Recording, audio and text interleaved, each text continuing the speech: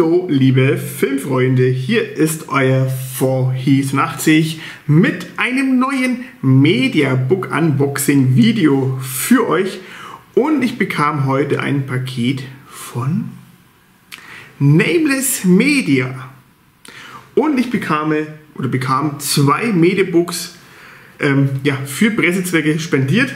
Vielen herzlichsten Dank dafür. Unter anderem zum Beispiel das schicke Mediabook zu Upgrade. Und mit diesem Film fangen wir gleich mal an. Wir haben hier das Cover-A-Motiv und ich muss gestehen, dieses Motiv wollte ich mir sowieso kaufen. Und jetzt bekam ich es eben von Nameless so. Also vielen herzlichsten Dank dafür, wirklich vielen Dank dafür. Wahnsinn. Danke, danke, danke, danke. Und jetzt können wir da halten von Nameless, wie man will. Ja, ich mag die Mediabooks extrem gerne. Da gibt es fast nichts auszusetzen, bis auf 2, 3 kleine Dinge. Und keine Sorge, auch wenn ich jetzt das Ding von Nameless spendiert bekommen habe, werde ich trotzdem meine persönliche Meinung sagen und auch die Kritikpunkte ansprechen. Aber ich hoffe mal, dass bei diesem Mediabook keine dieser Kritikpunkte mehr dabei sind. Ich sage bloß Halterungen von den Discs. Was habe ich gesagt? Wir kommen noch dazu, denke ich mir irgendwann mal. Ja, also okay. Entschuldigung. Okay, wir fangen an mit dem Mediabook von Upgrade, das am 18.09. ja veröffentlicht wird und es auch noch bei Nameless Media nicht mehr zu kaufen gibt. Das Cover A dafür, die anderen Cover gibt es noch. Auch die Hardbox gibt es auch noch. Und wir schwenken mal die Mediabook hier rüber. Wir haben hier einmal das Cover B. Auch das gefällt mir richtig gut mit dem roten Hintergrund und einmal noch das Cover C in dem Retro-Look. Und das Retro-Look schaut auch wieder richtig gut aus, aber ihr wisst ja, die Retro-Looks sind einfach mein Ding wegen diesen Pöbelchen an dem Spine, weil ich einfach immer gerne die komplette Filmreihe gerne noch haben möchte mit diesen Nummern. Und deswegen ist es eben nicht so mein Fall, denn ich bin kein Freund von Nummern am Spine. Ja, aber ist nun mal so. Und es gibt, wie gesagt, auch noch die Hardbox. Die schaut hier so aus und die guckt genauso aus wie das Teil hier. Und würde mal sagen, wir gucken uns einfach mal jetzt das Mediabook mal genau an. Und muss wirklich sagen, der Film interessiert mich extrem sehr. Ich habe eigentlich nur positiv über diesen Film gehört, eigentlich so gut wie keine negativen Punkte zu diesem Film. Es gibt schon eine Tape-Edition, aber ich mag einfach diese Tape, diese VHS-Edition mag ich einfach überhaupt nicht. Nehmen so viel Platz weg und muss sagen, also gefällt mir einfach nicht. Aber jetzt hier bei dem Mediabook wollte ich sowieso zuschlagen. Und jetzt kommen wir mal zu dem Mediabook an sich. Wir haben hier schon mal von den Produzenten von Get Out, Happy Death Day und natürlich aus der Purge mit einem schönen Glanzeffekt hier oben drauf und dann haben wir hier eben dann noch das Covermotiv, hat ein bisschen Ähnlichkeit mit Tom Hardy, ist aber nicht, ja, und dann haben wir hier noch dann Upgrade in einem schönen Glanzeffekt hier mit dem Schriftzug drauf und gefällt mir richtig gut, auch der Druck auch sehr schön scharf, da gibt es hier eigentlich nichts zu meckern, nochmal hier ganz nah. Und dann haben wir hier den Spine und hier haben wir eben dann das Blu-ray-Disc-Logo und das DVD-Logo.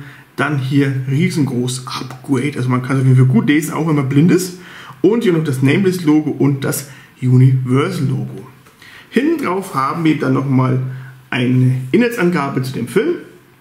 Ihr könnt ja gerne mal auf Pause drücken, damit ihr wisst, um was es bei dem Film geht. Und hier haben wir eben dann diesen schreienden Mann hier, der hier ebenfalls in einem Glanzeffekt hier rüberkommt, genauso wie auch die Szenenfotos aus dem Film.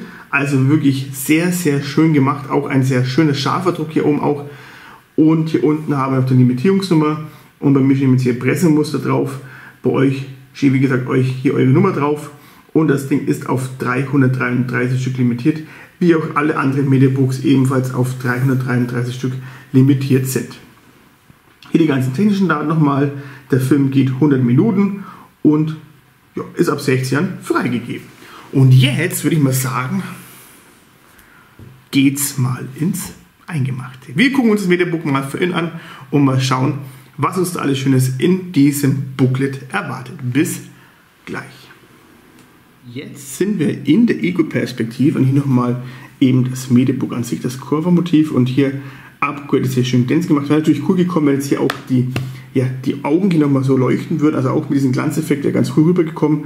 Und auch hier oben von Produzent hat ebenfalls hier glänzend gemacht. Also hier schaut es wirklich sehr schick aus. Und jetzt schlagen wir mal auf. Und wir haben hier wieder die Blu-ray-Disc enthalten. Und das schaut hier so aus mit demselben Motiv wie auch schon das Covermotiv. Und hier im Hintergrund haben wir auch ein sehr scharfes Hintergrundbild, wenn man hier so guckt. Wahnsinn! Also hier kann man wirklich hier nicht rumjammern. Okay, es gibt immer was zu jammern. Und hier haben wir eben dann noch die Naht. Aber ich glaube, die ist diesmal nicht doch ist hier eingenäht, wie ihr seht. Aber dazu gleich wieder mehr. Also hier ist dann die Naht. Und hier geht es dann los mit demselben Motiv, wie auch schon drauf ist. Upgrade, wenn Mensch noch, weder Mensch noch Maschine. Und dann schlagen wir hier mal auf. Und auch hier wieder ein sehr schöner Druck, hier auch von den Farben her, von dem Rauch her. Die Mensch-Maschine ist ja auch ein Titellied von Kraftwerk von 1978. Auch hier ein bisschen Information dazu. Und Kraftwerk fand ich schon damals immer schon ganz cool. Das Modell, sage ich nur, hat er auch Rammstein gecovert. Von daher gefällt mir auch Kraftwerk auch sehr gut. Wir sind die Roboter. Und ja, hier geht's los mit dem Booklet. Und auch hier wieder schön dargestellt mit den Bildern im Hintergrund und den Text. Dann geht es hier weiter mit weiteren verschiedenfarbigen Textzeilen. Dann haben wir hier eben dann der Regisseur. Bisschen was über den Regisseur. Auf das Booklet bin ich auch schon sehr gespannt. Wird auf jeden Fall auch durchgelesen. Wie auch schon bei den anderen Mediabooks. Und hier Upgrade, die bessere Version von Venom. Na. Jetzt legt euch aber ganz schön ins Zeug, Jungs. Ich bin gespannt. Und hier geht's. Also wirklich wieder sehr viel Text dabei. Wahnsinn. Sehr schön auf jeden Fall. Und hier noch ein paar Szenenfotos. Logan, Marshall Green.